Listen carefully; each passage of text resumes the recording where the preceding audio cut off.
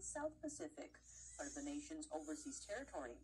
The French government has said the islands are exposed to international tensions. On Wednesday, Macron said France's position on Taiwan had not changed and that he favored the current status quo over Taiwan. That stance firmly opposes Beijing's ambitions.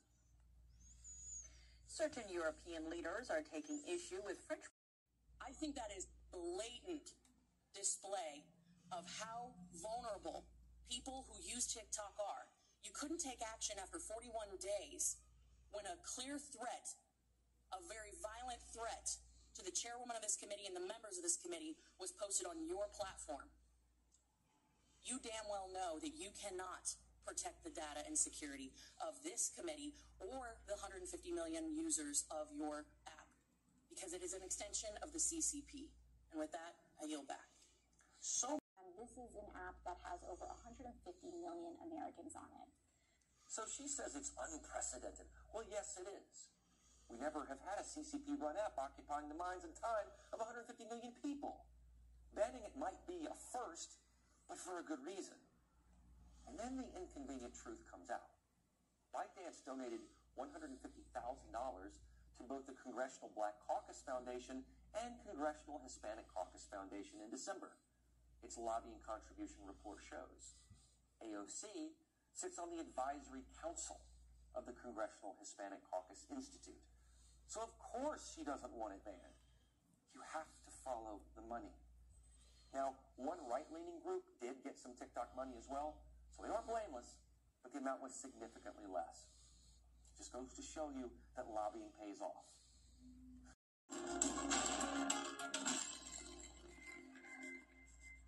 New World Order is the dream of globalists to have a one world. My friends, the Clinton administration said, oh, don't worry about it. This will be a poison pill for China. China's strategic goal is to make sure that the U.S. has 4 enemies, and one of them must be a terrorist group. We are giving of our life's blood so that the Chinese Communist Party can survive and thrive.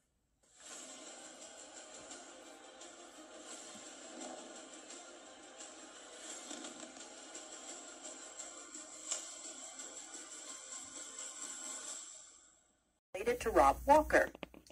In the memo, Comer questions why Haley Biden, who's publicly reported to work as a school counselor, received money from Robinson Walker. The White House has repeatedly denied that President Biden has knowledge of these family business dealings. We reached out to the White House but did not receive a response by airtime. Now, let's look into what exactly Hunter Biden is being accused of. Back before the 2020 presidential election, Hunter Biden's business dealings caught the public's attention.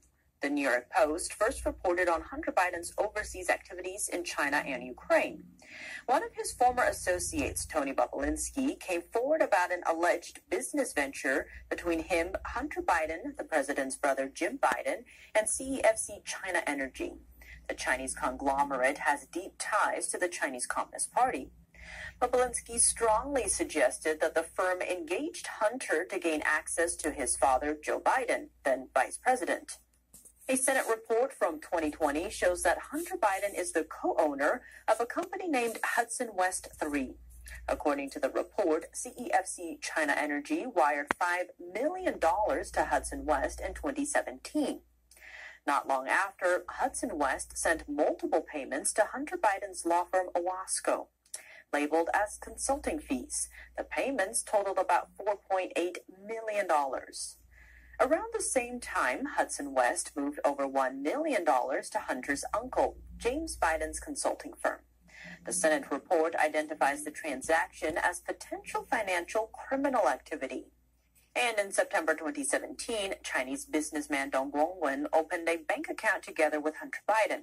Hunter, James, and Sarah Biden were all authorized users of credit cards associated with the account. They later used the cards to purchase over $100,000 worth of luxury items. The Chinese businessman is also a co-owner of Hudson West, and at the same time, an associate of the chairman of CEFC China Energy. A previous media report shows that in 2017, Hunter Biden helped negotiate a deal for CEFC to invest $40 million in a Louisiana-based natural gas project. The project reportedly fell through the following year. According to the Senate report, Hunter Biden had also agreed to represent another associate of the CEFC chairman's, Patrick Ho, in his corruption trial. Ho was sentenced to 3 years in a New York federal court for bribing top African officials to help CEFC get local oil businesses. U.S. prosecutors had also accused him of trying to sell weapons to Middle East countries and of helping Iran obtain funds from Chinese banks. According to a New York Times report, when American authorities arrested Patrick Ho, the first phone call he made was to James Biden. And now, a background check on CEFC China Energy. It had been one of China's largest conglomerates before its bankruptcy in 2020, under a Beijing clampdown on domestic companies. The giant did global business in oil and offered financial services, and made the Fortune Global 500 list at the time. Its chairman, Ye Jianming, was once touted as the Chinese Rockefeller.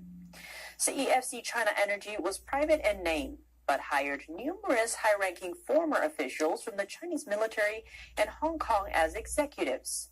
CEFC Chairman Ye fell out of favor with Chinese authorities in 2018.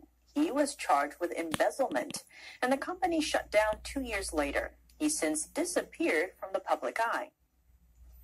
If you have any news tips or feedback for the show, don't hesitate to email us at news.today@ntd.com. And just ahead, Ukrainian volunteers treat patients in a makeshift ambulance made from a converted bus. They're part of a wider network of evacuation teams in Ukraine. And Russians who fled to the nearby country of Georgia are